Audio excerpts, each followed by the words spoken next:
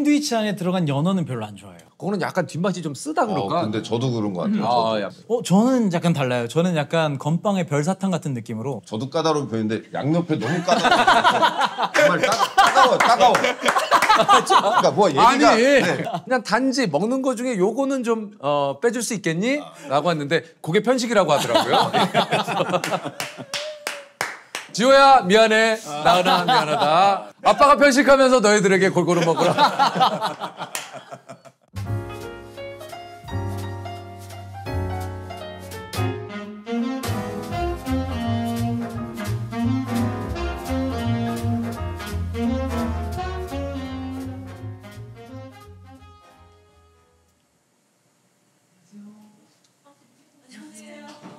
여기가 안녕하세요. 유튜브에서만 보던 안녕하세요. 여기가 차태현 선배님이랑 막 여기예요. 유연석 선배님과 그것도 네 여기예요? 여기 맞아요? 네. 마이크도 먼저 찾아주세요. 그럴까요? 먼저 차고 있을까? 이거 네. 켜져 있나요? 네. 네. 이렇게? 네. 그러면 어떻게 오늘의 게스트 유재석 선배님을 소개하면 될까요? 제가 생각보다 일찍 와버려가지고 일찍 일어났대요. 네, 일찍 눈이 떠졌어요. 재석 선배님 만난다는 생각에. 편집하지 말고 내보내주세요.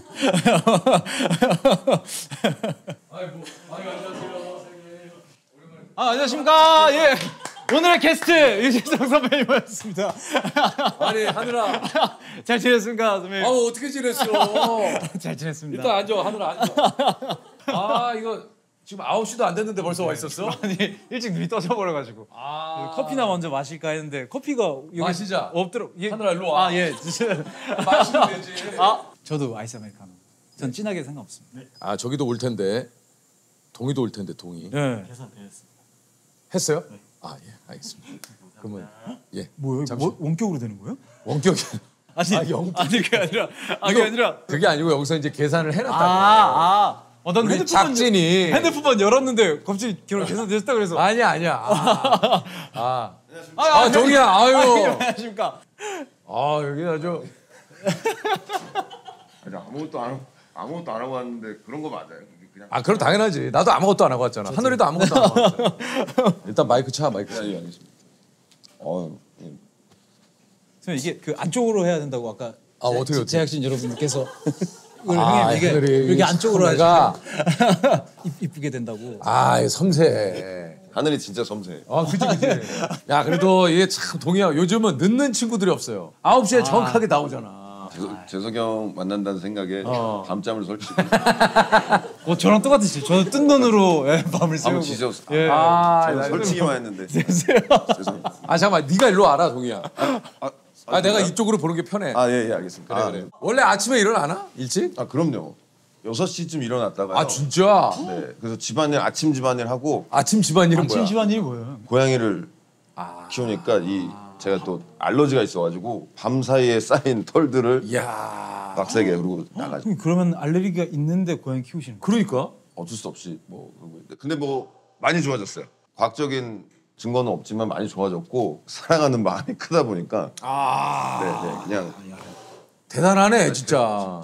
재석이 형님에 비하면 정말 대단한 건 제가 감히 내가 뭐가 감히 내가 뭐가 그러니까 뭐라도 제가 재석이 형님에 비하면 대단한 게 없어서 형님께 대단하다는 소리를 듣기가 좀 많이 얘도 또 석삼이 형이랑 또 착하거든 동이가. 석삼이 형이랑 세호 형, 석진이 형 우리 또 희극인들하고 친해요. 그럼요. 하늘아 너는 몇 시에 일어나 보통? 저는 원래 지금 자는 시간이에요. 그러니까 촬영 있는 날은 빨리 일어나는데 촬영 없으면 저는 항상 오후 돼야 일어나는 편이에요. 좀 약간. 그럼 몇 시에 자는데? 한 2시쯤? 한두 시쯤 자요. 진짜? 네. 2시쯤 자는데 네네.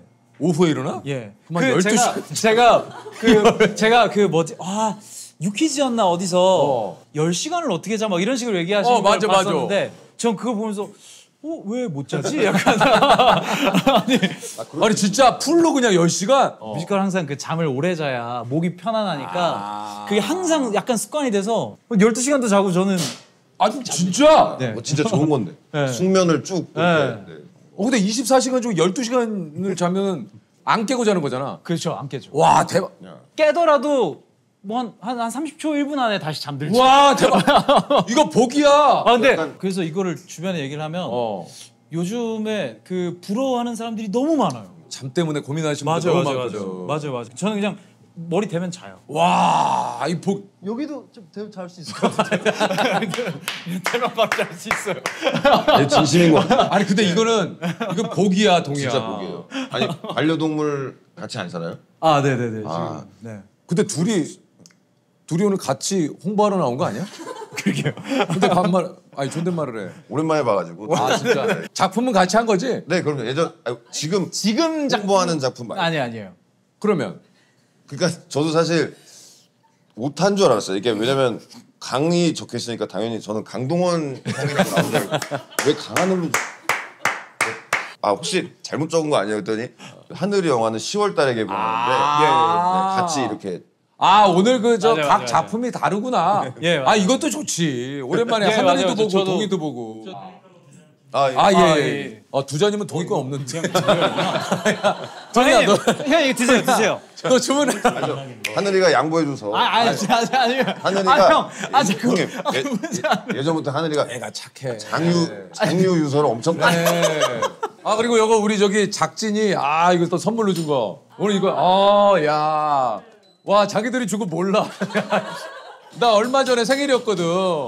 그랬는데 이거를 나를 선물을 줬는데 몰라. 나 진짜 어이가 없네. 그냥 그런 거죠. 막내 시켜가지고. 그래. 그거야. 대충 저기 가서. 그거야. 홀로 가서 대충 카라테 하나 사. 와 대박이다. 와 어쨌든 고마워. 나 그리고 깜빡했다. 나 오늘 그거 내가 모자 쓰고 왔어야 되는데.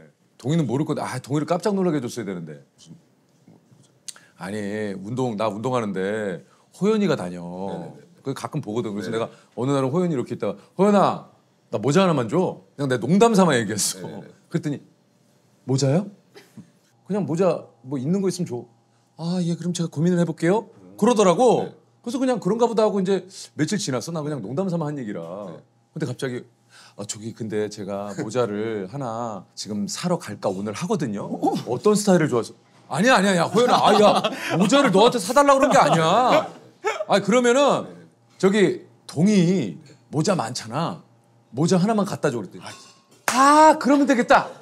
잠깐만 기다리세요. 어쩐지 얼마 전에 와가지고 한 5개 가져갔는데 정말 보따리 때 가져갔어요. 가져갔어. 그래서 그게 거기 하나를 나를 줘갖고 내가 막 웃으면서 야 잘됐다. 동이를 조만간 유튜브 우리 하는데 만나는데 그 모자를 내가 쓰고 가야겠다. 동이가 알아보나 못 알아보나. 오늘 깜빡했네. 좋았을 텐데. 어쩐지 아니 이상하게 자기도 모자 많은데 모자가 요즘 없어서 그런 모자 스타일이 자기는 없다 이러면서 되게 어색하게 6, 7개 가져갔고 그게 재석이 형 주려고. 그냥 차라리 나한테 얘기를 하지. 아니 그러게요. 나 오늘 깜빡했는데 이거 식탁에도 올려놓고 그냥 왔네. 고맙다 동이야. 그게 또 거기로. 호연아 고마워. 호연이가 어설프게나마 생일을 챙기게 돼서 챙긴 걸로 그냥. 그래서 그 보면 나와요. 우리 체육관에서 생일 케이크 해가지고 관장님이 나 사진 같이 찍었거든. 거기 썼던 모자가 그 호연이가 준 모자. 거기 있어. 그 사진은 호연이가 찍어줬어. 근데 이게 되게 분위기가 되게 묘하네요. 왜요? 그냥 만나서 그냥 수다 떠는 것 같기도 하고 앞에 카메라 보면 아닌 것 같기도 하고. 그러니까 이렇게 생각해. 우리가 수다를 떠는데 카메라가 와 있다 이렇게 생각하면 되죠. 이거 너무 좋은 것 같아요. 당연하지. 너무 좋은 것 같아요. 당연하지. 이 영향력과 파급력이 엄청난 컨텐츠여서 제가 선배님 하시니까 뭐가 엄청나. 우리가 별다른 얘기 안 해도 도움이 많이 될 거야. 근데 별다른 얘기 안 하면 안 되고 너네가 별다른 얘기를 해줘야 돼. 딴 데서 안 하는 얘기를 좀 해줘야 돼. 그래야 좀 영향력이 생기지. 하늘이는 어떤 작품이야? 저는 저 30일이라고요. 정소민 씨, 소민이랑 같이 그러니까 나의 찌질함 그리고 그 소민이의 똘끼 서로 이제 그게 너무 이제 학을 떼면서 서로 이제 싸우는 로맨스라기보다는 코미디에 좀 가깝습니다. 설정이 너무 신박하고 재밌어요. 그래? 네네네. 하늘 영화가 10월달에 개봉하는데 그래서 무슨 내용이라고 물어봤다 듣고 나서 정말 극장으로 바로 가고 싶었어요. 진짜 그 정도야. 얘기해 주세요. 그 서로 사고가 나서 동반 기억 상실이 걸려요. 아 이게 있구나. 이걸 얘기를 해줬어요. 아, 얘기 잘했다 동이야. 동반 기억 상실증에 걸립니다. 그래서 얘네들이 다시 한번 만나게 되는데 그 이후에 어떻게 되는지는 영화로 여기까지만 보시면 될 것 같습니다. 야 이게 있구나. 그래 이게 빠지면 안 되네. 너무 신박하고 신박하다. 왜냐면 원수였는데 맞아요. 예. 기억 상실이 된 이후에 서로 이런 걸 모르잖아. 네 맞습니다. 그것까지 얘기해도 되나요? 그 이혼하려고 딱 그만해 이제 니꺼 해 니꺼 니꺼 해. 아니 근데 동희 형님한테 제가 진짜 깜짝 놀란 게 항상 다 찾아보시나 봐요. 그러니까 거의 모든 정보를 많이 봐. 다 알고 계세요. 그게 항상 좀 놀라워요. 다 재석이 형한테 배운 겁니다.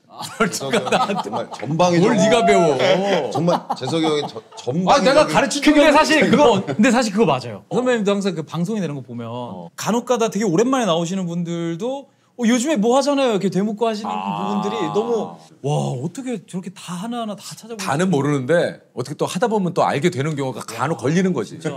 동의는 어떤 영화예요? 연달아하면 좀 그러니까 좀 이따 할까? 아니 좀 그럴까요? 그래 좀 이따 하자. 연달아하면 좀 그래 이거 좀. 순간적으로 하늘의 영화가 너무 재밌겠다고 제가 소개하면서 저희 거를 좀 더 포장해야 될 시간이 있어. 조금만 시간이 좀 시간이 그래. 초조해지고 있습니다. 네. 동희 아침 먹었니? 아침은 일단 배달이 9시에 다 시작을 해가지고 배달로. 네네 9시부터 정확하시네요. 맞아요. 그래가지고 9시까지 기다리면서 이제 뭐 한 2시간 반 정도 2시간 반. 와. 네, 그런 것까지 다 한 다음에 이제 여유롭게 커피를 딱 내려서 시간 계속 보고 있죠. 9시 딱 되기를. 네, 그리고 바로 시켜서 막 먹고 한숨 자죠. 그리고 또 자? 왜냐면 그 밤에 깨워요 자꾸 이제. 고양이들이? 네, 이제 뭐 얼굴 밟고 지나가는거나. 근데 이거 재밌는 얘기 아닌데 계속 해도 되나요? 얘기해야 돼. 아무튼 불안해하지 말고 해. 우리 그냥 얘기하는. 재밌어요. 지금 저 홍보 같이 나오신 분들이 왜 천박사 얘기 안 하지? 약간 좀 이따 해. 지금은 고양이가 밟고 지나갔는데 여기서 끝나면 이상하잖아. 고양이가 밟고 지나가는데. 푹 자고 싶을 때 저도 이제 파티션 친 그쪽 침대에서 자긴 하는데 보통 같이 자거든요. 그러면 이제 애들이 이제 새벽에 밟고 지나가고 근데 너무 이뻐요. 이 다리. 네, 냥냥 알지. 펀치로 이제 그래서 이제 거의 6시에 일어나는 편이죠. 그래서 일찍 일어나는 거야. 그것도 좀 있죠. 몇 시쯤 먹어? 전 아침이면 자고 있죠. 잠을 먹고 있죠. 지금은 잠잘 시간이구나. 근데 보통 촬영할 때는 아침 챙겨 먹는 편이에요. 보통 시리얼 먹거나 그러니까 삼시세끼 시리얼 먹을 때도 있고 땡기는 거 없으면 그냥 시리얼 먹어도 상관없고 그냥 삼시세끼로 시리얼을 먹어? 네, 그냥 그래서 전 시리얼 항상 집에 쟁여놓고 살아요. 별로 먹는 거에 대해서 그런 게 없어가지고 그냥 배만 채우면 된다? 오히려 차라리 그 시간에 그냥 자는 게 낫다 그냥. 네, 잠. 신기하네. 와 신기하다 진짜 신기하네. 근데 야 너무 웃긴 건 너무 먼저 어저께 몇 시에 잤어? 저 1시쯤 잤어요. 그래서 한 6시 일어났어? 네네네. 그래서 피곤해 보이는데. 아니 난 지금 무슨 얘기를 하려고 그러냐면 우리는 푹 자고 왔는데 얘 못 잤을 거 아니야 하늘이는. 근데 하늘이가 훨씬 푹 자 보이는데. 훨씬 얼굴이 좋은데. 이유가 뭘까? 나 그랬는데 못 잤구나. 근데 우리 하늘이 지금 얼굴 상태를 보니까 하고 싶은 말이 있어요. 뭐예요? 이 강하늘 강동원 이런 사람들은 밤을 새도 강하늘 강동원이에요. 그러니까 보통 이제 밤을 새서 새벽 6시가 되면 얼굴이 이제 맛이 가잖아요. 우리는 솔직히 좀 약간 무너져. 저 흘러내려요. 내려와서 막 주워 담느라고 막 정신없는데 그 막 우리 스타일리스트 분들이 막 이걸로 쳐올려 주잖아. 이걸로 막 쳐올려 주거든. 막 쳐가지고 이게 새벽 되면은 이 정도로 안 되고 밑에서 좀 쳐올려요. 맞아요. 전 깜짝 놀란 게 강동원 형하고 이제 촬영을 하는데 밤을 샜어요. 너무 힘든 거예요. 졸다가 이렇게 살짝 쳐다봤는데 오후 6시 얼굴인 거예요. 너 하늘이 몇 시간 잤냐 오늘? 한 4시간? 4시간 정도. 근데 너 왜 눈도 충혈이 안 됐냐? 그럴 때 이 정도면 거짓말하는 거예요. 이거 지금. 푹 자고 지금 왜 거짓말? 동이 밤샌 거 아니지? 나 어때? 나도 좀 많이 잔 느낌 아니지? 아니요 형님은 지금 운동하고 오셨죠? 아니야 안 했는데. 지금 어떻게 이 시간에 운동을 해? 아니 제가 알기로는 제가 아는 정보로는 아침에도 넌 정보를 어디서? 제가 죄송한데 말씀드려 죄송한데 자꾸 동원 선배님하고 저하고 같이 하면 제가 근데 아니 이거는 솔직히 나는 인정할 것도 인정해야 되는데 우리 뭐 공유 막 이렇게 있잖아. 참 부러워 나는. 아니 약간 공유 선배님 쪽이잖아요. 그쵸. 그쵸 맞아. 아니 너 아는구나. 왜 웃어? 우리들끼리 또 리그가 있어요. 아 그렇죠. 그러니까 라인이라는 거지. 네, 그 이제 DNA가 이제 우리가 그 DNA가 맞아요. 너도 약간 그쪽이야. 아 제가요? 저는 그쪽은 아니에요. 아니 너도 약간 공유 쪽이지. 제가요? 저는 이건 공유의 허락을 받은 거 아니야. 근데 그냥 아니 너도 맞아 약간. 아니 저 솔직히 말해. 왜 하늘이 너 왜 입술을 이렇게 공유 선배님보다는 약간 그쪽은 이병헌 선배님. 약간 그냥 제가 이병헌 선배님 DNA 쪽. 그냥 제가 너는 약간 탁재훈 형도 있어. 그러니까 저는 탁재훈 형 있어. 공유 선배님, 이병헌 선배님은 정말 아니고 너 약간 탁재훈 형 쪽. 탁재훈 선배님 얘기를 많이 들었어가지고 재훈 형도 진짜 와 잘생겼잖아. 맞아. 미남이시긴 하죠. 아 미남이야. 그렇게 정리하자. 너는 재훈 형 라인이고 네네. 나는 공유 라인이야. 형님 저는 그냥 재석이 형 라인. 그런 느낌 말고. 그런 느낌 아니에요. 그러니까 하늘이는 진짜 야 너는 진짜 아침에 와도 빛이 난다. 그러니까요. 그래서 이제 저희 같은 사람들은 새벽 6시. 이거 짱인가요? 어떻게 자연스럽게. 화합의 자리니까. 여기 재훈이 형 라인, 나 공유 라인. 다 우리. 좀 초조해지네. 화합의 라인. 천 박사 얘기 했어야 되는데 헛소리 다 해가지고. 네. 아무튼 형님 천 박사는요. 그래. 예. 자 영화 제목이 뭐예요? 네 이제 좀 천 박사 테마연구소 설경의 비밀. 네. 많은 분들이 설경이라고 해서 이제 눈밭에 이런 그 설경을 이제 생각하시는 분이 많은데 그 설경이 아니고요. 영화를 보시면 그 설경이 어떤 설경인지 또 이해할 수 있는 또 비밀의 어떤 키포인트 같은. 여러분들이 이제 주안점으로 두셔야 될 부분은 이제 1시간 반 이상, 2시간 가까이 아름다운 강동원의 사태. 아니 줄거리를 얘기해. 왜냐면 제가 그 영화 후시 녹음을 하면서 동원이 형 얼굴을 보는데 넋을 잃고 2시간 내내 그 형을 보는데 너무 즐거운 그런 느낌. 그리고 내용은 미스터리, 스릴러, 액션, 판타지, 활극, 오컬트도 있고. 진짜. 네, 여러 가지 지금 장르가 지금 들어가 있어요. 그러니까 예를 들면은 이제 요즘 무빙이란 있죠. 멜로도 있었다가 뭐 로맨스도 있었다가 멜로랑 로맨스는 같은 거군요. 액션도 있었다가 뭐 이제 그런 것들이 이제. 야 근데 너 하늘이 영화는 그렇게 홍보를 잘하고 네 거를 못해. 제가 야 왜 이렇게 네 홍보를 못하니? 중간중간 치고들어와서 같이 해주려고 했는데 그 타이밍을 잘 못 채겠습니다. 그러니까 추석에 딱 가족들이 와서 즐기기 너무 추석 개봉이고. 네네. 추석쯤에 개봉을 하고 아무튼 재밌는 영화니까요. 그 기대 많이 해주시고요. 형님 꼭 극장 나들이에 한번 하러 오시고.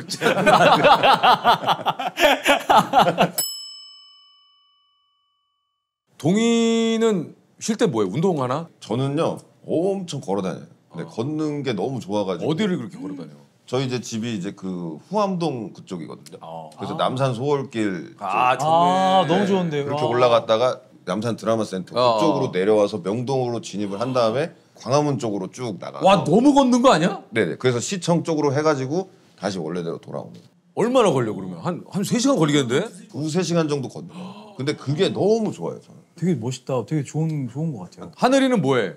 저는 멍 때리는 거 되게 좋아하거든요. 그래서 집에서 멍 때리는 거 진짜 오래 때리기도 하고요. 어디서 멍을 때려? 그냥 소파에 앉아가지고 제가 항상 보는 그 벽과 벽 만나는 모서리가 하나 있거든요. 고기 보는 거 되게 좋아해요. 거기 가만히 이렇게 보고 있는 거. 그냥 이렇게. 네, 그냥 가만히 보고 있는 거. 저런 좋아해요. 구석을 그냥 보는 거지. 그렇죠. 나 혼자 산다 했는데 못 나가요. 하는 게 아무것도 없거든요, 제가. 그러면 관심 있는 거 뭐 봐? 콘텐츠. 저는 보통 요즘에 핑계고 많이 봐요. 얘도 스윗해. 서윗해 아주. 네. 멘트가 꿀이야. 네, 구독자 그 몇백만 중에 1입니다. 예. 동희는 뭐 자주 봐? 저 핑계고 자주. 핑계고 유퀴즈 놀면 뭐하니. 너 좀 그러지. 핑계고 유퀴즈 놀면 뭐하니. 근데 동희는 예능 프로그램 또 많이 보지만 영화도 그렇고. 맞아요. 얘는 진짜 많이 보더라고. 그리고 얘 모르는 게 없어. 그러니까 진짜. 연예계 sup식을 동희야 너는 어떻게 그렇게 많이 하냐? 그러니까 재석이 형 만나고 많이 배운 거야. 재석이 형이 풀이 정말 넓고 전방위적으로 이제 정치 경제 사회 잠깐만. 이슈. 나 이상하게 나를 매기네. 아니야. 너 나 매기려. 아니에요. 너 나 매기려고 그런 거지? 전혀 아니야. 아니야. 전 정말 형을 보고 정말 이 배움이라는 건 끊임없어야 되는 문화를 참 재석이 뭐 이런 얘기 어떨지 모르겠지만 이 동희가 참 또 애가 예의가 발라 얘. 네, 그 석삼 형이 얘를 진짜 좋아해. 석진이 형은 전화만 잘 받고 계속 통화만 오래 해드리면은 되게 좋아해 주는 것 같아요. 너랑 1시간씩 통화한다며. 2시간 동안 진짜 근데 너무 신기한 게 2시간 동안. 2시간 동안. 그럼 하느라 계속 그냥 누워 있는 것도 아니고 그냥 앉아 있는 거야? 그냥 앉아 있고. 근데 제가 집에서 그냥 아까 동영이 말씀하신 것처럼 청소 엄청 많이 하거든요. 제가 이틀에 한 번씩은 항상 대청소를 해요. 발에 뭐가 찝히는 게 있으면 못 참아요. 그래서 한번 싹 다 뒤집어 엎어야 되니까. 근데 제가 좀 계속 얘기를 들으면서 걱정되는 게 뭔데? 영화적으로는 지금 홍보는 참 잘 될 것 같은데 개인사는 다 빼는 게 좋을 것 같아요. 왜냐면 지금 야, 괜찮아. 아니, 내용 이런 게 들어보니까 좋지. 노설에만 보고 있고 아니, 대청소하고 이런 게 좋다니까. 하늘이가 나 뭐 이제 내가 프로그램에서 만났었잖아. 맞아요. 근데 사실 이런 얘기는 맞아요. 들어보질 못했어. 그래서 사실 저는 좋아요. 제 하루 루틴을 진솔하게 얘기할 수 있는 곳이 사실 없었어서. 아 그럼 당연하지. 저 되게 좋아요, 되게. 그건 다 좋은데 딱 하나 걸리는 거죠. 하늘이 집에 놀러 가면 안 되겠다. 뭐 이렇게 밟고 지나간 거 보고 있고. 아니 그러게. 놀러 오셔도 돼요. 아니 그런 걱정이 돼가지고. 아니 어차피 가시고 청소기 한번 돌리면 되니까. 아니, 놀러 오셔도 돼요. 근데 야 못 가겠다. 아니 놀러 오셔도 돼요. 이렇게. 아니 편하게 너 오세요. 계속 볼 거잖아. 아니 편하게 오세요. 발 한 마디 한 마디 이거 한 발. 아니 근데 이게 또 나도 또 그런 걸 또 못 봐요. 그렇다고 뭐 내가 엄청나게 청소를 하는 스타일은 아니지. 솔직히 저도 고백하고 싶습니다. 뭐야? 저는 이사한 집에 지금까지 아무도 친구들이 온 적이 없어요. 형님도 깔끔하신 거. 저도 사실은 그러실 것 같아요. 하늘이랑 비슷해요. 진짜 학교 다닐 때 에피소드 있는데 학교 다닐 때는 이제 자취하면 후배들도 많이 오고 많이 오지. 근데 어느 날 비가 엄청 많이 온 거예요. 그 애들이 이제 신발이 다 젖었겠지. 싫어요. 집으로 한 명씩 들어오는데 그걸 보고 견딜 수가 없는 거예요. 그걸 막 너무 힘들어가지고 그래서 집 안에 있는 비닐봉지를 다 꺼내서 애들 발을 다 이렇게 묶어줬어. 6명이 있었는데 12봉지로 12봉지. 12봉지가 바닥을 막 걸어다니는데 이게 또 좀 친구들이 한두 명이 아니고 이게 6명이 와서 그러면은 수사발이 나거든요. 그러니까 집안이 그냥 작살나요. 네, 작살이 나니까. 그렇다고 또 친구들한테 다 일일이 그냥 야 저기 가서 좀 맞아요, 씻어라 이러기도 좀 맞아요. 그게 좀 그렇고. 근데 그게 낫지 않아? 봉지 묶어주고. 여러분들도 혹시 신입생 대학교 신입생 아니 뭐가 나요? 네. 우리 여러분한테 한번 여쭤볼게요. 내가 갔는데 좋다. 이거 질문 봉지를 내 발에 묶으라는 친구와 차라리 가서 씻고 오라는 친구. 차라리 내가 놀러 갔을 때 어떤 게 나은지 여러분 한번 얘기를 해주세요. 그러면 이거 어때요? 거기다 플러스 뒤에 따라다니면서 걸레질하는 친구. 뒤에 따라다니면서 밟은 데를 걸레질하면서 이거는 하느라 나가라는 거야. 야 이거는 나가라는 거지. 다니면서 걸레질하면 그거 어떻게 있어 내가. 이거 보시는 저희 둘 지인분들은 집에 절대 안 놀러 오시겠네요. 죄송합니다. 그간 계속 집들이를 미루면서 특히 광수가 지금까지도 지금 언제 가면 되냐고 계속 이렇게 광수랑 절친이거든. 광수랑 미안합니다. 절친이에요. 집들이 언제 한다고 그러는데 아직 안 했는데. 지금 한 5개월째 지금 계속 미루고 있어요. 아니 광수야 가구가 덜 와서 아니면 광수야 내가 생각하는 그런 게 아니어서 지금 조금 나중에 네네 해가지고. 광수도 이제 운동 같이 알죠. 거기서 하잖아요. 그래서 광수가 어느 날은 여기 구멍이 뚫린 민소매를 입고 걔 민소매를 입고 운동하거든. 그럼요. 걔 그거 되게 좋아해요. 그래서 이거 뭐야 왜 이렇게 구멍이 나냐 했더니 형 이거 중고 거래로 샀는데 뒤에 구멍 있는 거는 나중에 받아서 알게 됐다고. 진짜 왜 그러지 진짜. 걔는 왜 이렇게 해도 뭔 거래를 해도 허점이 이렇게 많은지 모르겠어. 아직 예능신이 거기 계시네요. 이게 있어. 떠나질 않아 걔를. 떠나질 않으시고. 걔는 진짜 예능신이 붙어 있거든. 걔는. 진짜 저거는 정말 저럴 수가 없는데. 그래. 걔는 악기가 아니라 웃기가 붙어 있어요. 진짜. 광수 형님이랑 해적을 같이 찍었어요. 맞네. 해적을 같이 찍었는데 그때는 여름에 시작을 했어요 촬영. 맞아. 그래서 광수 형님이 내 캐릭터상 못 사는 역할이었고 그래서 어릴 때 입은 옷이 몸이 갑자기 자라서 짧은 느낌으로 반바지를 하고 싶다. 이렇게 하신 거예요. 근데 너무 좋은 거예요 그 느낌이. 아이디어가. 그래서 와 너무 좋다 이렇게 했는데 이제 그 촬영이 길고 길어서 겨울까지 갔어요. 근데 모든 연기자분들이 다 긴 바지여가지고 안에다 뭘 다 입고 막 이랬는데 광수 형만 집실에다가 반바지. 잠깐만. 내가 그 광수가 보내준 사진 있는 것 같은데. 광수 형만 반바지에다 집실해가지고 너무 추우셔가지고 광수 형. 촬영이 계속. 광수한테 왜 자꾸 그런 일이 일어나는지. 광수만이 항상 붙어요. 왜 광수만이? 왜 그럴까 진짜? 그 광수는 그런 일이 많이 일어나요. 맞아요. 황당한 일이. 진짜 많이 일어나. 부러운 인생이죠. 하늘이는 형제가 어떻게 되지? 저 동생이 있어요. 네. 근데 동생이 저보다 더해요. 동생은 아예 집에다가 수평계 갖다 놓고 왜? 그 이게 모든 가구가 다 수평을 맞춰야 돼서 그각 이과셔?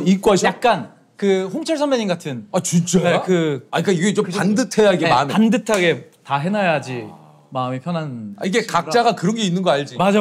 이게 다 있어. 각자 그런 게 있어. 각자가 그런 게. 선배님 그런 거 뭐 없으세요?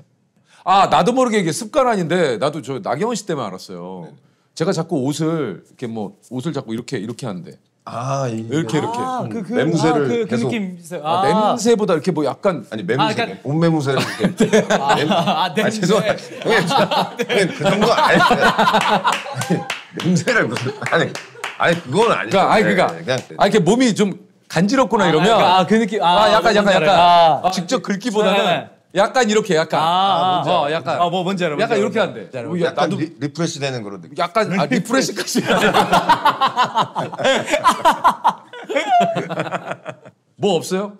저는 어렸을 때부터 안경을 써가지고 이거를 이렇게 많이 해요. 그래. 이거 네, 동이 이거 많이 하고. 근데 안경이 없을 때도 하고 있어요. 보면 이게 막 예를 들어서 이렇게 안경 없는데도 이렇게 얘기하다가 그럼 어떻게 해요? 그냥 없었지 하고 그냥 근데 진짜 실제로 바로 약간 얘기하다 뭐 고민하듯이. 그냥 뭐 이것도 많이 하고 야 근데 없는데 이걸 왜 하는? 없는데 초조한가 봐요. 사람이 초조해지면 막 없는데 허공에다가 이제 이런 거 많이. 너무 웃긴다. 네네네. 저도 지금 라식을 했거든요. 저는 원래 눈이 안 좋아서 안경을 썼는데 영화관 가서 내가 눈이 잘 보이는데도 이렇게 순간적으로 이렇게 할 때 있어요. 그래. 이렇게 습관이 돼요. 올리려고 이게 습관이 돼가지고. 정신이 하나도 없네. 그리고 자꾸 석재 형도 습관이 있어요. 저 알아요. 석재 형은 맞아요. 이걸 왜 하는지 모르겠어. 맞아요. 그냥 이렇게 올리면 이거 한번 진짜 이걸 또 그리고 맞아요. 그리고 여기를 맞아요. 이게 머리가 뜨잖아. 맞아 이거 옆 장부인 분들이 머리가 뜨고 그래서 석재 씨 초조해지면 항상 손이 다 막 코나 턱으로 많이 가 있어요. 맞아요. 이거 석재 형 이거. 코를 이게 습관 토크 재밌다. 이거 웃기지? 이게 있어요. 재밌다. 각자의 습관이 있다니까. 맞아요. 습관 재밌다. 보시는 우리 개원님들도 습관이 있을 거예요. 네. 나는 무의식적으로 하는데 습관이 있어. 맞아요. 저는 라식도 그것 때문에 군대 가려고 했어요. 그래서 제가 군대를 헌병을 너무 가고 싶었는데 이 시력이 좋아야 돼. 그래서 라식을 한 다음에 이제 신검을 높인 다음에 이제 헌병을 지원해서 갔어요. 이거 근데 라식하면은 시간이 지나면 시력이 좀 떨어지시는 분들도 있던데. 네, 근데 제가 그거를 너무 많이 들어서 그런지 매일 아침마다 이제 인공 눈물 넣고 하루에 항상 한 3-4번씩 넣으려고 하거든요. 근데 그렇게 하니까 지금 오히려 처음 때보다 좀 더 좋아진 것 같아요. 진짜. 네, 오히려 이거 몇 개야? 2개 아니에요? 3개지. 이게 라식이 저크. 투시는 안 돼가지고. 저크. 투시가 안 돼가지고. 저크. 형님 라식 그 경과를 테스트하는데 이건 좀 추접스러웠지. 네, 이건 좀 추접스러웠지.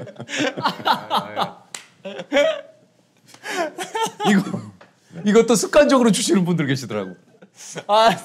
아니 보통 그 어머님분들 습관이지 않으세요? 이 하트도 이게 뭔가 아니고 지금 이렇게. 아니, 얘따 하나 가져와. 그 바이브 맞아요. 그 바이브가 너무 좋아. 맞아. 톡 주는 바이브. 재밌다. 그냥 수다 떠는 것 같아. 그럼. 근데 그냥 얘기하지. 그런데 좀 초조한 거 알지? 왜? 천 박사 아니 잘했다니까. 얼마 잘했다니까. 얼마 전에 오펜하이머 보러 갔는데 예. 용산 CGV에 갔는데 나와 있더라고요. 천 박사. 네. 오펜하이머 얘기로 또 갑자기 세 가지 좀 초조했는데 천 박사 얘기. 그럼요. 그럼요. 아니 그러면은 오늘 뭐 아침도 안 먹고 와가지고 지금 다들 떠들고 있는데 배 안 고파? 좀 고프네요. 떠들다 보니. 그러니까. 근데 빵 먹을까요? 빵 먹을래? 네.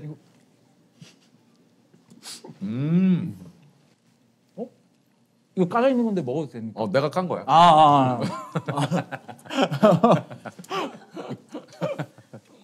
아니 하늘이는 진짜 또 같이 한번 연기를 해보고 싶어요. 정말 제가 동백꽃이라는 작품 보면서도 너무 진짜 강하늘이라는 배우한테 반해가지고. 근데 그때 동백꽃 때도 형님이 그때 문자 주시고 그랬었어요. 너무너무 잘 보고 있고 제가 작품이 너무너무 좋고 제가 진짜 정말 작품을 잘 보고 그 배우한테 연락하는 경우가 지금까지 5명 정도밖에 안 돼요. 아 진짜. 동백꽃 강하늘, 범죄도시 진선규, 헌트 김종수, 최근에 마스크걸 여메란, 그리고 안재홍.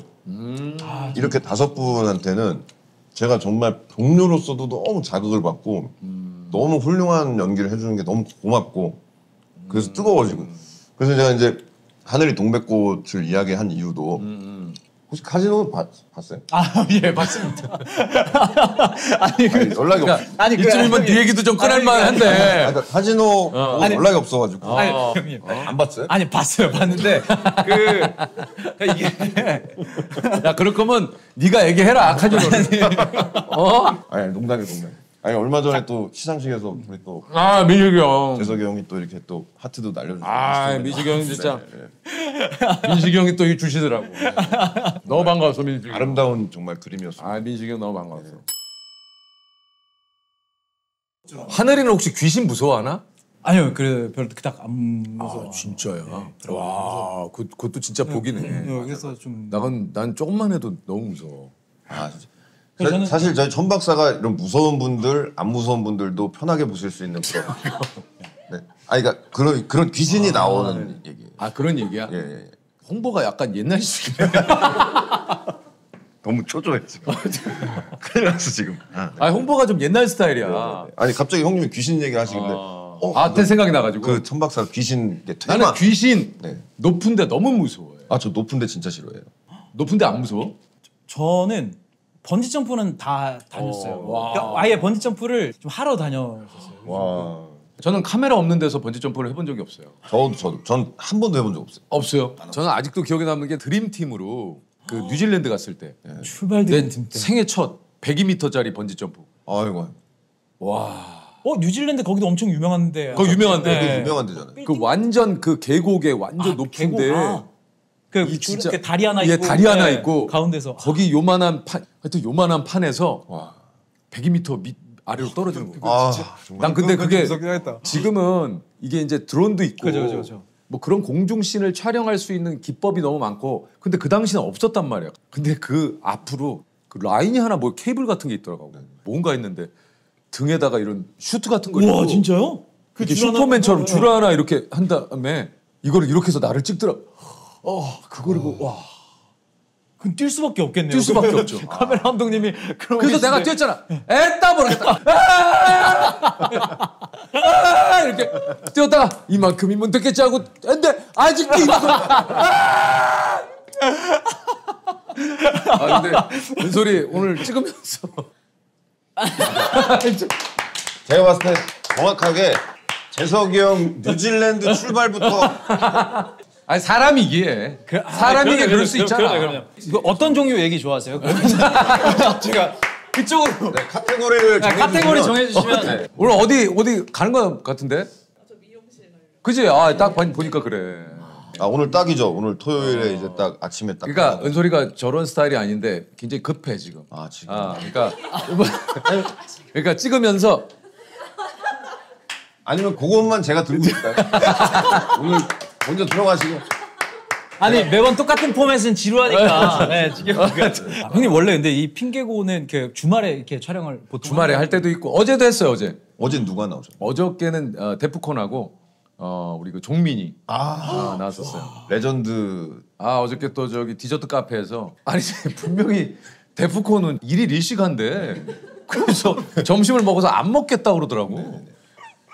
근데 내가 계산했거든요. 네네네. 25만 원 나왔잖아.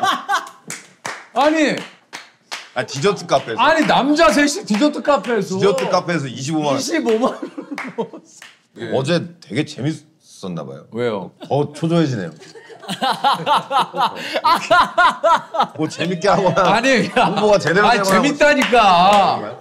초조해하지 마. 저도 약간 그런 욕심이 있어요. 그래 알지. 좀 많이 재밌었으면 좋겠는데. 재밌으니까 걱정하지 마. 요즘 다들 너무 힘들다 그러니까. 맞아요. 영화계도 힘들고 요즘 뭐 방송국도 힘들고. 네, 전체적으로 너무 힘들어. 좀 희망의 어떤 불쏘시개가 될 수 있는 천 박사. 네, 많이 기대해 주시고요. 진짜 방식이 정말 옛날 방식이네. 계속 영화 이름이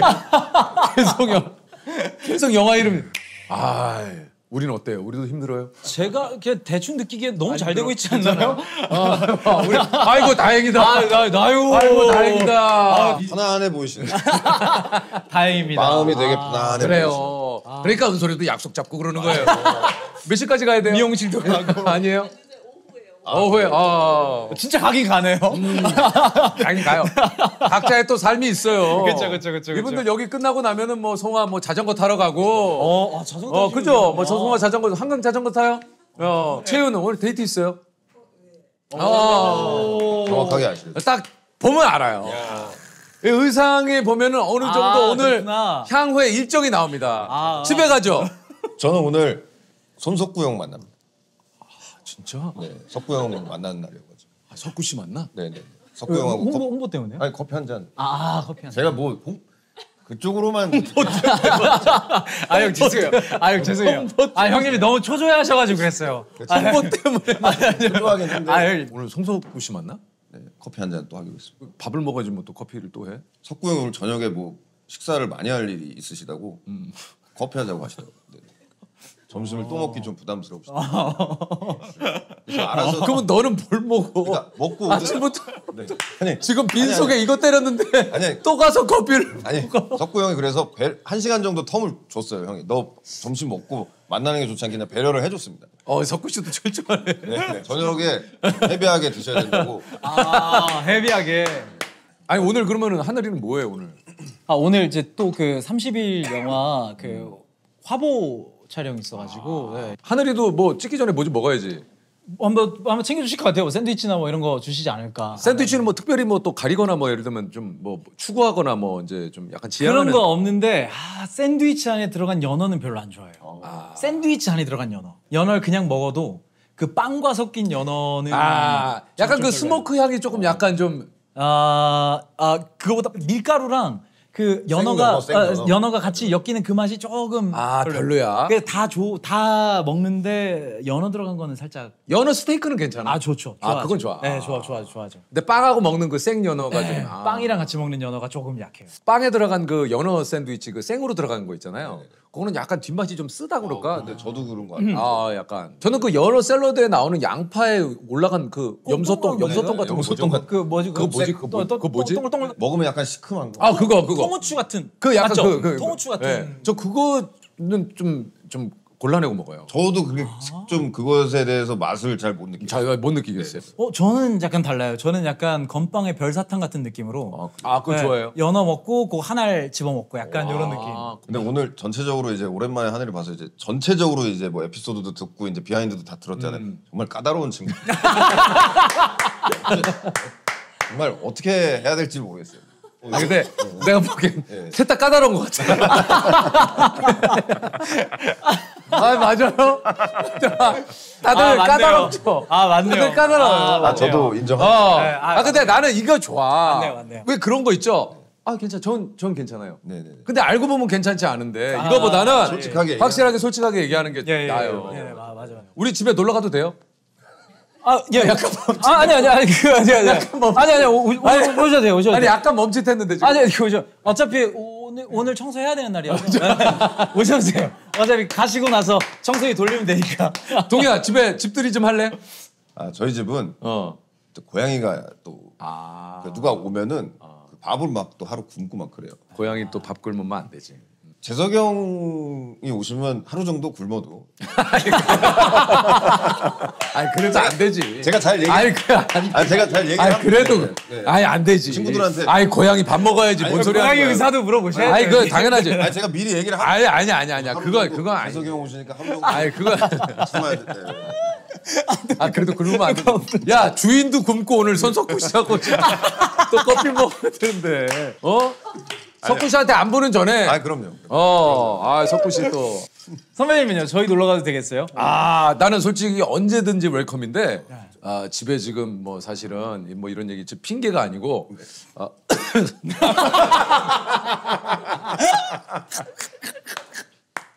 핑계가 아니고 집에 좀 막 나은이 장난감하고 엉망진창의 애기들 내가 가서 치워야 돼. 근데 가면 또 같이 치워야 되잖아. 그러니까 결국은 그냥 셋이서 각자의 집에 가는 일은 없을 것 같아. 네. 절대 없어. 뭐 아이도 있고 고양이도 있고. 아니 뭐. 나는 가도 돼. 하늘이하고 동이 오면 나는 좋지. 저도 그러면 내 아주 조그만 방에 들어가서 나오지 말아야 돼. 미안해요. 아니, 근데 지금 짐이 있어서 그래. 짐이. 너무 이해해서. 저도 광수한테 늘 이런 핑계. 그래요? 아직 가구가 안 왔다. 광수야, 네가 앉을 의자가 없어. 너가 또 크잖아. 네. 광수네 집에 갈래? 광수네 집은 광수네 집. 저 갔었어요. 광수가 다 해줘요. 다 해줘야 돼. 진짜. 나는 진짜 가끔은 우리 집보다 편한 집이 광수 집이에요. 광수가 다 해줘. 맞아. 형 뭐 식사 뭐 안 하세요? 형, 예, 광수야 좀 이따가. 야 근데 밥 먹기 전에 뭐 좀 약간 출출한데? 그러니까 형 잠깐만요. 그러면 우두두두두 뭘 해서 갖고 와. 역시 최고야. 그 대신 광수가 땀을 뻘뻘 흘리거든. 그때도 한겨울에 갔는데 땀을 뻘뻘 흘려. 내 집에서 땀 흘리기 좀 쉽지 않지. 광수가 땀을 뻘뻘 흘렸어요. 하늘이는 집에 혹시 방이 몇 개야? 거실이랑 저 침실이랑 그다음에 그냥 놀이방 같은 거? 놀이방에는 뭐가 있어? 턱걸이 하는 거 하나 있고 공 있고 그냥 컴퓨터 있고. 하루 거기서 좀 자도 돼? 주무셔도 돼요. 그냥 저 청소하는 날에만 오시면 돼요. 이틀에 한 번씩이니까요. 오늘 못 오시면 내일 모레 오셔도 돼요. 그러니까 무조건 청소하는 날 가야 되는구나. 예. 방이 몇 개야? 방이 몇 개야? 옷방, 공부방, 공부방, 침실 이렇게 세 개네요. 네, 공부방은 뭐야? 그냥 형식적으로 그냥 책상에 있는 서재 같은 느낌. 서재 같은 느낌이구나. 동희는 책 좀 보나? 그 총균세라는 책을 알죠. 굉장히 오래전에 가지고 있는데 아직까지도 다 못 읽었어요. 나도 총균세는 집에 있는데. 네, 나도 한 요만큼 있다가 그거 다 못 읽고. 솔깃했던 게 박정민이 어느 날 총균세 얘기를 하면서 다 읽었다고 하길래 그래가지고 좀 그 이후로 좀 구입한 것도 좀 있습니다. 네, 좀 있어 보여가지고. 주변에 많이 좀 흔들리는 스타일인가? 많이 흔들리죠. 네. 그리고 정민이한테 많이 흔들리죠. 네. 왜 특히 정민이한테 좀 아무래도 좋은 대학교도 나왔고 인간적이다. 네네 좀 아무래도 인간적이야. 선택에 대해서 좀 더 신뢰를 하게 되는 게 네네 정민이한테 좀 그런 많은 의지를 많이 하고 있죠. 네네. 정민이 형이 사직도 되게 많이 하시고. 그렇죠. 정민이가 또 그지. 네 맞아요. 정민이가 또 애가 또 괜찮아요. 진국이죠. 맞아요. 진국. 정민이가 진짜 또 괜찮아. 네네. 네. 맞아. 네. 저 우리 그 누구야 예전에 결혼식장에서 만난 적 있잖아. 예 맞아요. 정화 선배님. 정아. 나는 하늘이가 와서 깜짝 놀랐어.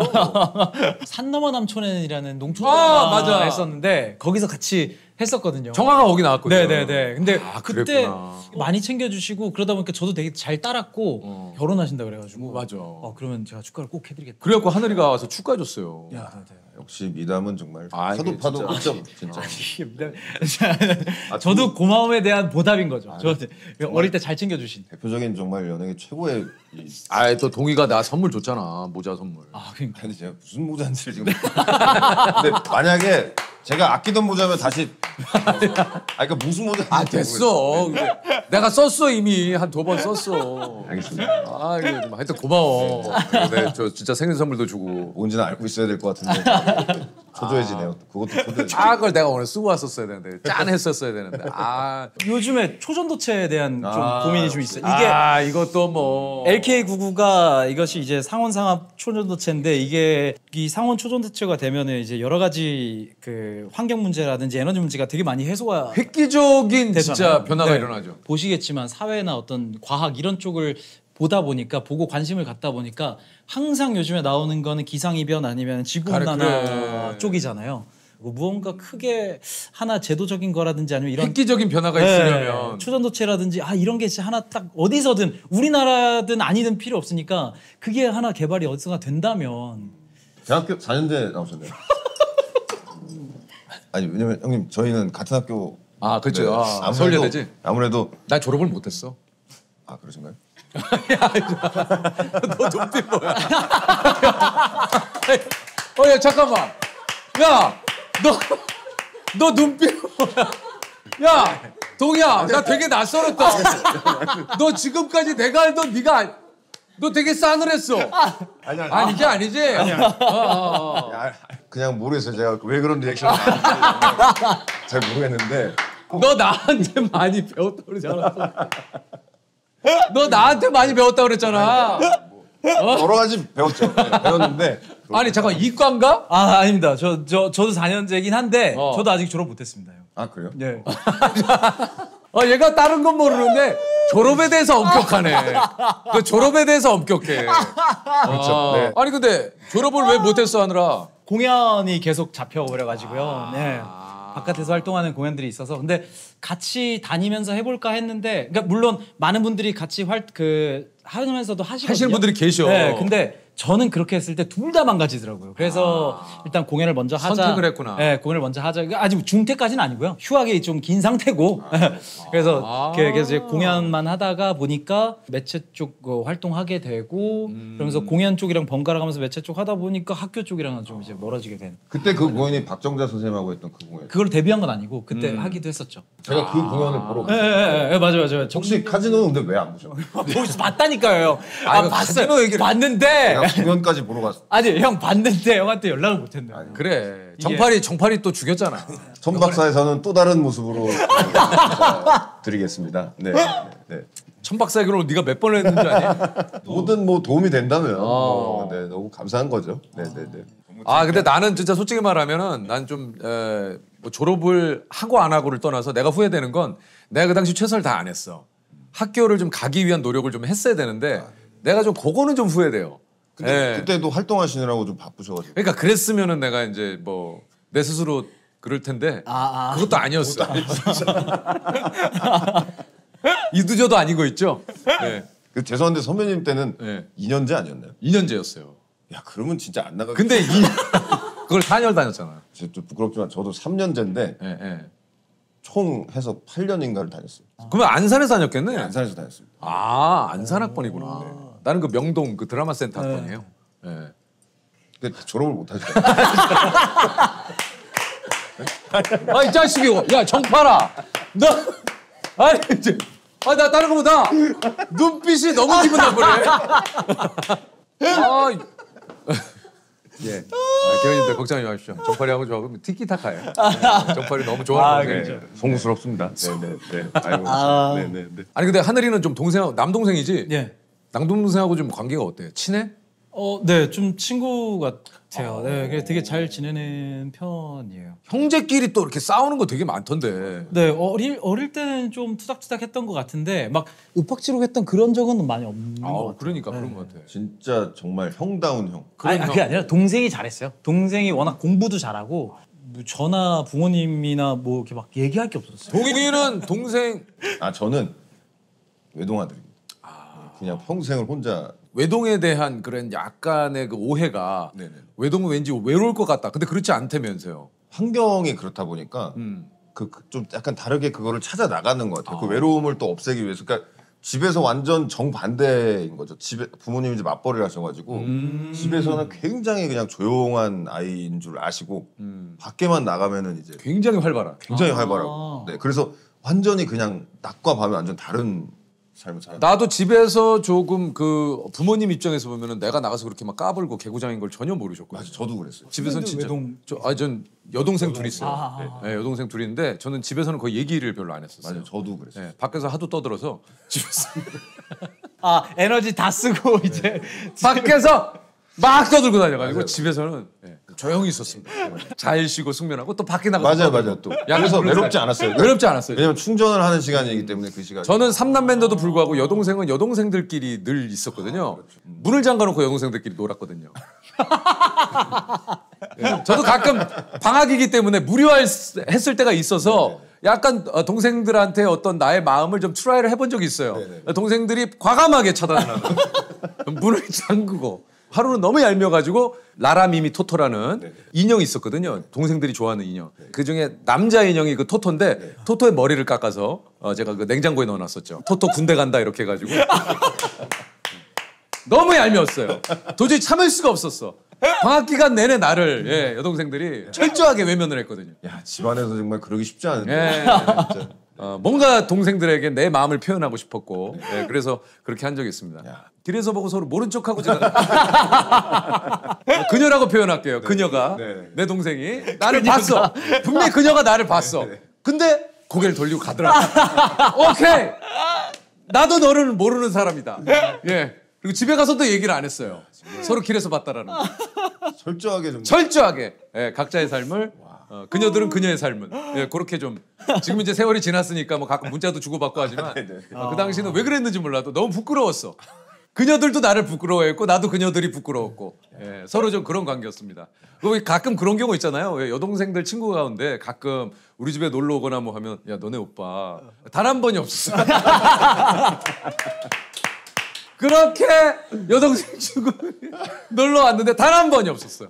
같이 살아요 동생하고? 아니요. 아 그건 아니에요. 네네네. 그러면 동생이 와도 형 집에서는 그렇게 친한데도 청소를 또 동생은 이미 알기 때문에 안 오나요? 이런 얘기까지 해도 되는지 모르겠는데 해줘. 그 걸레 슬리퍼를 챙겨옵니다.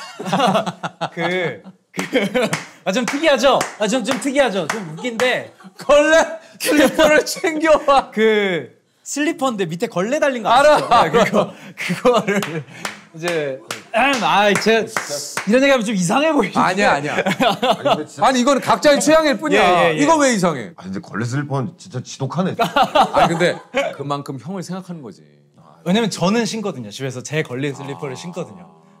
아 정말 하늘 씨한테 연락하기 아니 앞으로 여러 가지 쉽지 않아요 하기 전에 싫어요라고 하려고 그런 것 같은데 쉽지 않을 것 같아. 뭐 나 혼자 이런 프로그램에서 하늘이 진짜 찍고 싶겠다. 진짜 찍고 싶다. 근데 쓸 게 없을 거예요. 저는 아니지. 진짜 이런 라이프 스타일을 담고 싶지.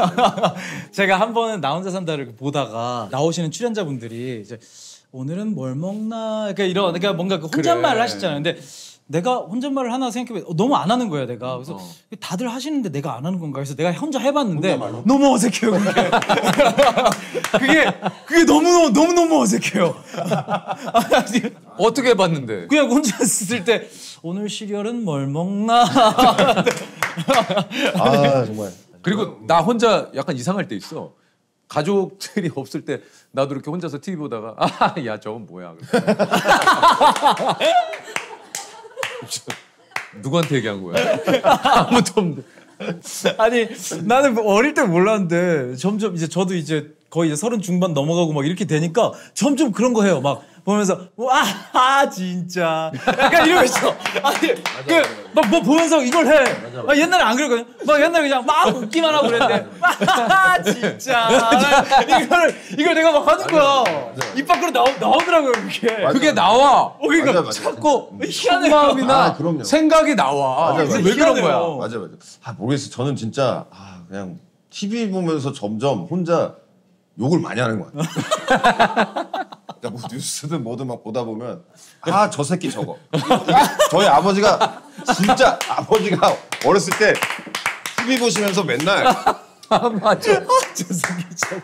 그 얘기를 그냥 제가 어렸을 때 되게 싫어했거든요. 맞아. 아버지가 TV만 보면은 맞아. 채널 돌리면서 욕을 하셔. 네. 왜 모든 아버지 다 똑같지? 진짜 그거 외롭잖아. 신기하네. 근데 제가 어느 순간 집에서 혼자 TV 보면서 채널 돌리다가 저 새끼 어떡하냐 저거가 들어가요. 저 새끼 저거 어떡하냐.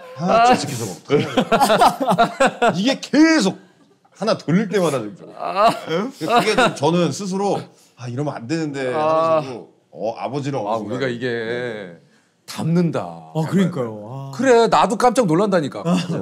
그리고 나한테 그런 얘기 많이 하자. 자책하는 얘기. 그럼요. 뭐 이렇게 흘리고 아이고 알겠어. 아이고 이 등신아. 맞아. 이거를 쏟니 이거를 나한테 욕을 그렇게 해. 와 진짜 공감. 완전 그지. 와 공감. 정말 그래요 진짜. 제가 그거 하니까 또 떠오르는 에피소드. 뭐예요? 시간 괜찮아요? 괜찮아요. 제가 보통 조금만 찍어줘요. 네. 바쁘시겠지만 조금만 찍어줘요. 그 남자분들은 아시겠지만 병무청을 이제 처음에 신검 가기 전에 친구들하고 거의 밤을 새고 가요. 이제. 그래요. 이제 막 저희 때는 이제 플레이스테이션 방, 플스 방에서 밤새 위닝을 막 게임을 하고 게임 많이 하죠 모여서. 이제 드디어 이제 군대 가기 전에 그걸 간다 해가지고 다 같이 그 보라매. 네, 그쪽으로 다 같이 지하철을 타고 갔어요. 그 구 전체 통틀어서 주민등록증 안 챙겨온 사람 저밖에 없는 거예요. 그때 당시에는 가까운 동사무소에서 그걸 안 해줬어요. 그러니까 그 구에 다시 돌아가야 돼요. 제가 정말 살면서 저한테 욕을 그렇게 많이 해본 적이 처음이에요. 혼자 지하철 타고 집에 가면서 아우 등신 새끼 등신아 야이 등신아 진짜 아유 등신 진짜. 아 근데 왜 이렇게 진짜 그런지 모르겠어. 자꾸 안 할 실수를. 아 막 그 왜 그런 거 알죠? 막 화장품 뚜껑 열다가 삐직 날라가가지고 또 그게 욕이 안 떨어지고 떼구르르 굴러서 하지마 하는데 그 어디 밑으로 들어가요. 아 그럼 또 여기서부터 이제 짜증이 살짝 나지만 침착하게 맞아요. 자 이거를 꺼내야겠다. 그게 안 돼. 안다 이게 또 안다. 그래서 이거 또 프레쉬로 이렇게 휴대폰 해봤더니 조금 손으로는 닿기가 멀어. 네. 그러면 또 그걸 찾아야 돼 이 막대기를. 아이고. 근데 또 그거 뒀던 게 없네 또. 늘 쓸데없을 때는 거기 있더니 그게 또 없어. 맞아요. 그럼 또 그걸 또 찾으러 가가지고 이렇게 했는데 뚜껑은 나왔는데 또 먼지가 같이 나오는 거야. 그럼 또 그 먼지를 또 닦아.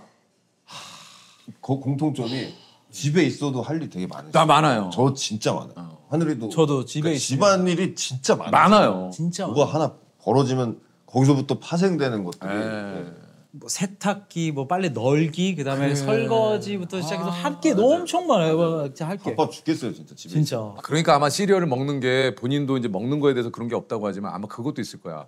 이 음식물 쓰레기라든가 내지는 근데 이게 그것도 있어요. 있죠. 근데 제가 근데 옛날부터 그랬는데 제가 지금 가스레인지를 집에 안 쓴 지 한 5년 넘었거든요. 그 가스레인지가 이거 돌려야 열리는 거 아시죠? 알죠. 이거 안 돌린 지가 5년 되고 그 위가 이미 다른 짐으로 쌓여 있어요. 가스레인지 위가. 아예 안 써서. 조리를 안 하는구나. 네, 아예 안 써요. 아예 안 써요. 왜냐면 그냥 렌즈에 돌려도 되니까. 네. 전자레인지도 사실 산지 한 2, 3년밖에 안 됐어요. 전자레인지도 안 쓰고 그냥 진짜 사실 시리얼만 먹는. 진짜 시리얼만 먹어? 아니면 집에 도착해서 올라갈 때 1층에 있는 편의점에서 그냥 도시락 사서 거기서 돌려서 올라가서 그냥 먹고. 근데 제가 문득 드는 생각이 하늘이가 만약에 시리얼 광고를 하면 그러니까 시리얼 광고요? 아니 진짜 시리얼 광고 찍은 것 같은데. 시리얼 광고 만약에 야 하늘아 너같이 이렇게 시리얼을 맞아. 삼시세끼 먹는 사람이 근데 보면은 제가 그 광고를 보면 동시에 좀 슬픔도 있을 것 같아요. 페이소스예요. 정말 내가 웃고 있지만 네. 그 뒤에 있는 슬픔을 보시는 거예요. 그러니까 왜냐면 진짜 먹는 거에 대한 즐거움 없이 시리얼만 먹는. 하늘아 시리얼이 종류별로 많이 있어 아니면 한 가지를 좀. 아니요, 종류별로 있어요. 요즘엔 또 외국에서 나오는 것들이 되게 좋은 것들이 꽤 많아가지고 맞아요. 그런 것들도 이렇게 몇 개 사. 저는 시리얼 먹어도 이제 그냥 안 먹고 이제 시리얼 부은 다음에 바나나 좀 썰어 놓고 그다음에 견과류 좀 해가지고 그다음에 좀 먹거든요. 그릭 요거트 이런 것도 좀 넣으시고. 그릭까지는 안 해. 그릭 요거트는 건강엔 좋을 것 같은데 맛이 그게 꾸덕꾸덕 해가지고 너무 좀 되더라고 나한테. 근데 저도 까다로운 편인데 양옆에 너무 까다로워. 진짜 정말 따가워. 그러니까 뭐 얘기가 가다가 저는 그거는 것 같아요. 아니 왜냐면 연어 얘기하다가 그 콩 얘기하다가 좀 공감대를 찾을 만하면 저는 콩 좋은데 왜 콩을 이러고 저는 좀. 근데 이런 사람들이 어디 가서 뭐 얘기하면 저는 다 좋아요. 맞아요. 진짜 말을 저는 햄버거 피클 빼고 먹거든요. 진짜요? 예, 피클 빼고 먹어요. 피클 안 먹어요. 형님께도 참 연락하기가 이제 더 쉽지 않으실 것 같은. 이렇게 우리가 서로 터놓고 서로의 이런 예민한 부분에 대해서 얘기를 하니까 되게 좋네요. 아니 근데 다들 예민한 부분들이 보통 다 공감대가 형성이 되는데 저는 좀 이게 잘못 나가면 졸업장에 예민한 사람들 잘못 나가면 진짜 안 될 거. 거기에 예민하지 않습니다. 그러니까요. 네. 다른 분들은 그래도 어느 정도 좀 이해가 되는데 저는 제 스스로도 지금 이해가 안 돼요. 너 그렇게 생각 안 하지. 너는 그냥 좀 집안이 욕을 한다. 아이고 저 새끼 진짜 어떡하냐. 야 아버님이 저 핑계고 보시고도 그러시는 거예요. 아이고 저 새끼 저거 또 나가서 또 내 얘기하면 돼. 톤이 진짜 아버지 톤이야. 구수한. 우리 하늘이도 그렇고 오늘 하늘이 어떨지 모르겠지만 좀 더 친해진 느낌이 들어요. 네, 정말. 동희야 뭐 사실 워낙에도 아는 친구지만 동희에 대해서 많은 걸 또 알게 됐어요. 동희가 졸업에 대해서 얼마나 되도록이면 그것도 아버지 영향이 커요. 그죠. 자꾸 아버지 핑계에 대해서 죄송하지만 졸업은 무조건 해야 된다. 저한테도 이제 연기자 하려고 할 때 자격증 따라라고 많이 말씀하셨던 분이기 때문에 그 증에 대해서 좀 많이 예민한데 저는 굉장히 그런 면에서 많이 열려있다라고 포장을 좀 계속 다시 말 안 쓰면 안 하셔도 될 것 같습니다. 말을 할수록 우리 진짜 오늘 우리 그 하늘이 시리얼만 먹는 하늘이 그리고 욕 좀 하는 집안의 우리 동이 제가 가리는 게 없는 줄 알았지만 편식 좀 하는 저를 포함해서 편식을 한다라는 걸 최근 들어 알고 있었어요. 저는 아무거나 제가 잘 먹는 줄 알았거든요. 그냥 단지 먹는 거 중에 요거는 좀 빼줄 수 있겠니? 라고 했는데 그게 편식이라고 하더라고요. 다시 한번 저에 대해서 요즘 알아가고 있고 지호야 미안해, 나은아 미안하다. 지호와 나은이에게 늘상 골고루 먹어야 된다고 얘기를 하거든요. 아빠가 편식하면서 너희들에게 골고루 먹어. 자, 오늘 또 하늘이와 또 우리 소민 씨가 또 그 외에 많은 분들이 함께해 주신 또 영화 30일입니다. 30일. 10월 3일 개봉이고. 우리 또 동원 씨하고 그 외에 또 많은 분들이 또 함께하지만 또 동희가 이렇게 함께해 주는 영화. 우리 또 영화 제목이 홍박사. 아니요. 네가 아까 봐. 네가 홍박사만 얘기해서 아니요, 내가 형님 홍 박사는 진짜 그 홍 박사고. 그리고 거기다가 형님은 한 번도 홍박사라고 한 적이 없어요. 홍 박사라고 한 적이 없어. 동희야, 형님 미안하다. 제목만이라도 그래, 미안하다. 다른 건 몰라도 제목만이라도. 홍 박사 테마연구소 설경의 비밀. 네. 9월 추석에 이제 개봉하니까요. 많이 극장을 찾아주셨으면 좋겠습니다. 많이 또 재밌게 좀 관람해 주시길 부탁드리겠습니다. 너무너무 재밌었습니다. 오늘 또 선물 아이고, 네. 뭐예요? 아이고. 뭐예요? 아이고. 천박사의 테마연구소 박스 박스오피스 점령하고 웃음 사냥 가보자고. 삼삼하고 유쾌한 30일 보고 외치는 말. 영화 폼 미쳤다이. 일단 예매 가보자고. 이거 삼행시 폼 미쳤다잉. 네, 감사합니다. 미쳤네. 오, 뭐야? 이걸 어디서 이렇게 자꾸? 와, 대박. 야, 이거 진짜 귀한 귀해요. 이거 아무나 드리는 게 아니에요. 야, 진짜 너무 감사합니다. 진짜. 파칭 포카. 옛날에 이런 거 있었잖아요. 네, 맞아요. 너무 감사합니다, 진짜. 근처에 쓰레기통 우리가 다 뒤지거든요. 그러니까 버리고 가지 마요. 우리 철저합니다. 버릴래도 이 구 밖으로 나가서 버려요. 아셨죠? 강남구를 우리가 싹 뒤집니다. 저희들이 또 얘기를 하다 보니까 뭐 많은 이야기를 나눴지만 아까 얘기한 대로 여러분들은 어떻게 생각하시는지 우리 동희가 꺼냈던 얘기죠. 친구들이 6명이 놀러 왔는데 나가서 좀 씻어줄래? 라고 한다. 아니면 발에 봉지를 묶는다. 둘 중에 내가 친구의 입장이라면 그나마 어떤 게 나은지 여러분들도 투표 많이 재밌겠다. 여기 밑에 댓글로 쫙 달리는 거 아니에요? 달리죠. 그러면 와. 정말 초조해지는데 최근에는 그런 적이 없습니다. 예전에 대학교 1학년 때 비가 많이 왔을 때 딱 한 번 그랬고요. 비가 왔다는 상황을 좀 염두에 둬 주세요. 알겠습니다. 자, 오늘 함께해 주신 우리 하늘이하고 우리 동희에게 다시 한번 감사드리겠습니다. 고맙습니다. 감사합니다. 수고하셨습니다. 아니 진짜 이게 뭐 놀다가만 가는 것 같은데 이게 너무 웃겼어. 그러니까 좀 괜찮았나요? 너무 웃겼어.